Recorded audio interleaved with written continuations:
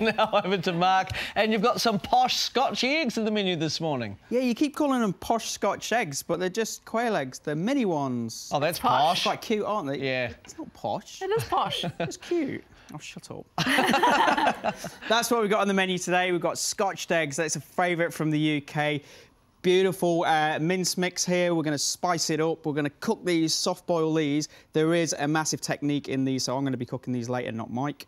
I'm going to show you how to make them, and then we've got this beautiful Hollandaise sauce on the side. So this has been inspired by a friend back in the UK. Unfortunately, she's just got cancer. But she's turned to food to take her mind off it. So she's got a blog. So if you go to our Facebook page, you can check out her blog and see what she's up to. And it's just it's a great way of taking her mind off it. So that's what we're going to be making later on in the show. Now it's over to Mel. Great to have you with us in the cafe kitchen, and this recipe is inspired by one of your close friends who's having a really hard time, Mark. Yeah. Which is not good. But I tell you what, can I just say, you've either got a very small chicken or this is not a chicken egg. No, so this is a quail egg. Right. So just think of it as a mini chicken, really, but tastier. OK, nice. And cute little eggs, so it's fantastic. Are they expensive? Well, $10 for 12. Yeah, so... That's pretty good, actually. That's probably cheaper than normal eggs, to be honest. Yeah, but like a tenth of the size. OK, so well, probably not. Well, that's but they are really nice, so definitely worth doing this. Well, that's why we call them And then you posh. get to eat more of them because they're smaller. Oh, good. There you go. You're thinking of us. Right, so what do we need to do to prepare? So this is probably the most important step of the dish, right? So we want to soft boil these eggs, and then we're going to peel them, and that's going to be the centre of our Scotched egg. So, big bowl of ice. OK. Water. You sure you don't want me to do this? Boiling. No, I've got this, Mike. OK. Right, so boiling water and a timer. You need to have a timer, OK? So I've got all that set up. Right, so 2 minutes, 20 seconds. 2 minutes 20. Is the key number, right? So I'm going to pop them in. Yes. And it only goes up in minutes, right? So you need to count to 20 and then tell me and I'll press it. OK, cool. OK, 3, 2, 1, go. 1, 2, I don't need 3. to get out loud. Oh. Just let me know when it's on 20. Right, so pretty much it goes in boiling water, lots of boiling water, eggs go in, so it's still, when you put the eggs in, it boils straight away, so it is cooking straight away after that. Yeah, go. And 2 minutes. Right, go. Good. Right, so the timer's on. So when the timer goes off, the eggs want to be in the ice water, so it's literally down to the second. OK. Precision. It is. Right, so as it's cooking, we're going to make the... Oh, that's... No, I'm please going to do something, because I thought I can't sit here and watch an egg boil for 2 minutes.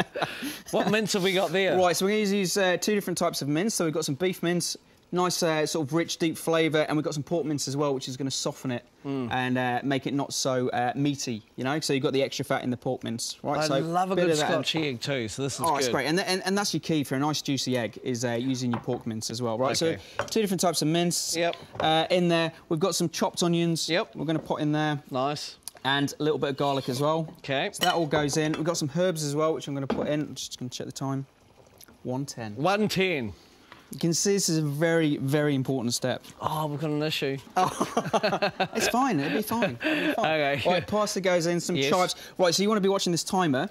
So in exactly 50 seconds now, the eggs want to all be going in the ice. Right? OK. So there's the ice. I've got a sieve over by the sink. Nice. Right, I'll put your ice over there. Yes. So you've got to count how many seconds it's going to take to the sink, pour it out and get it into the ice. And it's got to be bang on time. Whew. Otherwise, you're going to ruin the whole recipe. Oh, don't put that on me.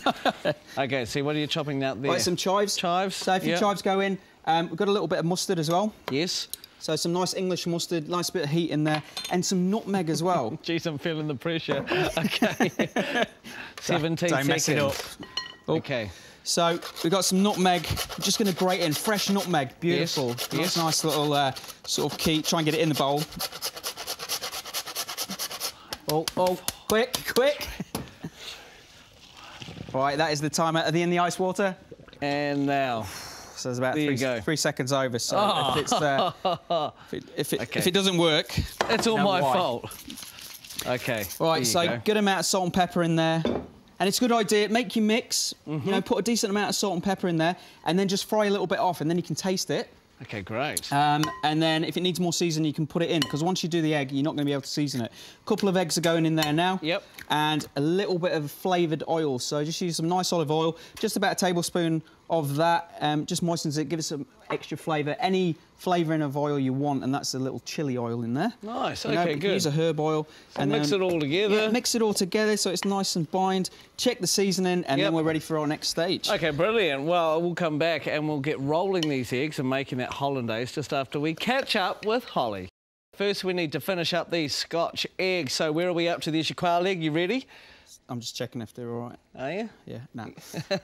Right, so they're in nice water. So give it a minute or so to chill down, and then just get your egg, and then the bottom of the egg, just give it a slight tap. So tap the bottom. Yeah, and then you can get into the skin. All right, so there's a little pocket down there which allows you to get your fingernail in. Yeah, you can get in there and then just peel it around. There's a little membrane on the egg. Oh yeah. And if you get underneath that, if you get underneath that membrane, it just pulls all the shell off. Nice. So just be careful. Make sure you've got it as a nice egg like that. Look at Give it that. a little squeeze so that is beautifully soft boiled. So Nice well work. done. Okay, good. Got the timing right. So we pre-cooked some before just to speed it up, and I wasn't quite sure if they were going to be.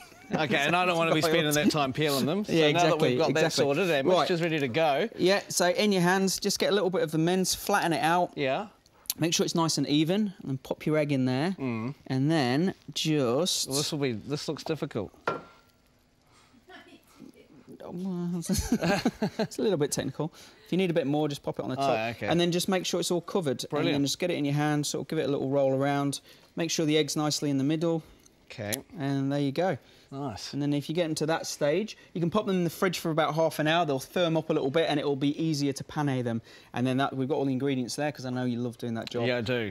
So flour, egg, and then into the panko crumbs, and then they're ready to go in the deep fryer. Okay, and nice. Then, so I'm going to leave you with this. I am going to make the hollandaise sauce. Okay, so I get rolling. Yep. With my little quail eggs. Yeah, there's some flour as well. Okay, cool. Thank you. Right, so hollandaise sauce is... Do you know what hollandaise sauce is? Yes, it is egg and butter. Pretty much, yeah. Yeah, no, so it's really good. And I love it. That's it. So it's egg yolks. So basically, we're making a hot mayonnaise. So we've got the egg yolks to bind it, and the fat is going to be melted butter. Got a little... So egg yolks in there, and a little bit of white wine vinegar. Yeah. And then we're going to cook it over a pan of simmering water. So that's a bain-marie, and we want to cook the eggs so they get nice and thick. Don't cook them too much to the cook and curdle, just before they curdle, so they're nice and thick. And then it's like they all have to be the same size, because we're going to cook them for a set amount of time on there. There you go. Just patch it up. It's all good. If they're too big, they will still be raw in the centre. Okay, good. No, I think this is good. But then you can just mould them. It's looking good. No, that's looking good. Okay, is that about the right size? Oh, probably slightly bigger. But oops. Oh, wow. Is that hen's egg one? No, it's good. And practice makes perfect. That's right, and I'm going to keep practicing. So hollandaise is really important sauce to make. You got to get it right. So talk us through that, because I want to make a good hollandaise. So you can see just after sort of a minute or so of whisking, so it's quite hot. So just be careful.